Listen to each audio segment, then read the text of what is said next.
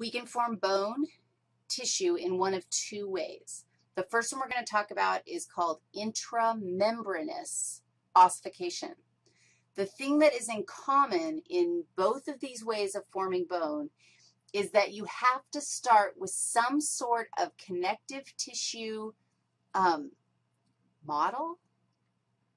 Some sort of connective tissue something has to be in existence before bone growth can happen. So in the case of intramembranous ossification, you actually have to have a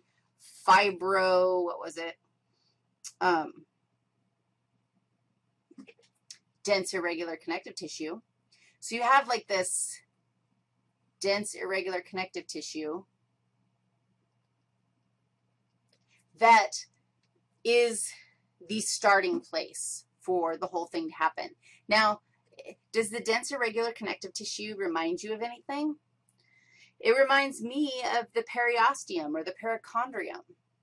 And in fact, you have little cells in here.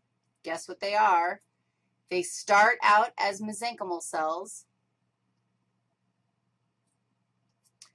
and then they differentiate into cells called osteoprogenitor cells. Where did I write that down?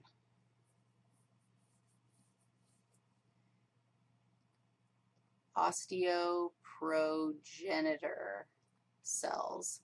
And guess what they give rise to? So this mesenchymal cell is going to essentially become an osteoprogenitor cell. And then who's going to build bone, my friends? Osteoblasts. So the osteoprogenitor is going to turn into a blast. Let's make our blast blue. Osteoblast. And the blasts are going to build bone.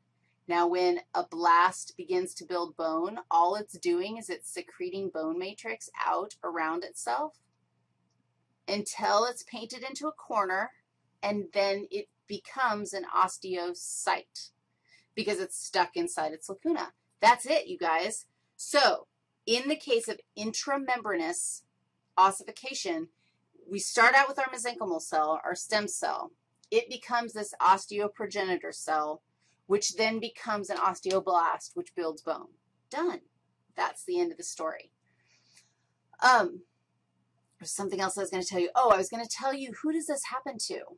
What kinds of bones do this? Well, they're mostly flat or irregular bones. And my examples for you, the flat bones of the skull, this kind of bone formation takes place. So when you are in utero, you have this dense irregular connective tissue that then is the, I guess, model for building the bone tissue via intramembranous ossification. You cool? Endochondral ossification, think about what do you think endochondral means, and I'll be right back to explain that one.